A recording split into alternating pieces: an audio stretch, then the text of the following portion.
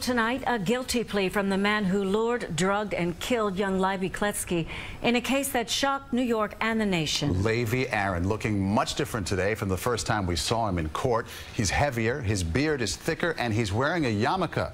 Plus, this time, instead of looking down, he is looking directly up at the judge. CBS 2's Tony Aiello was in the courtroom as Aron answered questions. Did you get anything? Like a towel? All right, what did you do with that towel?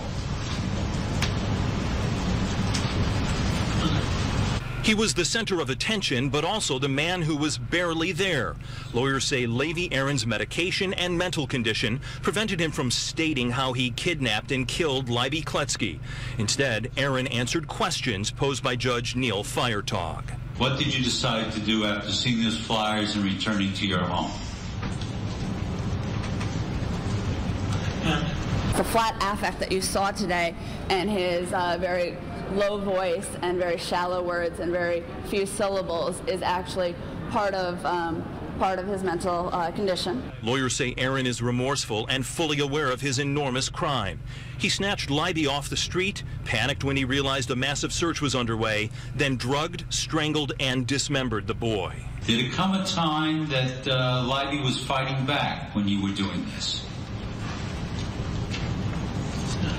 Leiby's father, Nachman, did not attend court, instead asking Assemblyman Dov Hikind to read a statement on his behalf.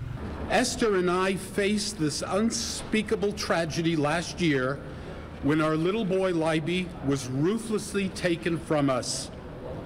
Today, my family has finally received some partial closure on one aspect of this nightmare. But the tragedy continues to resonate, particularly in Brooklyn, where shopkeepers now post stickers telling lost children they offer a safe space. And parents such as Joseph Wollander keep a much closer eye on their children and others. Proceed with caution. Just be suspicious of everybody. For the Kletzky family, life goes on, and new life will soon arrive. Mrs. Kletzky is expecting to deliver a child next month. Later this month, Levi Aron will return to court to formally be sentenced to 40 years to life in prison. In downtown Brooklyn, Tony Aiello, CBS 2 News.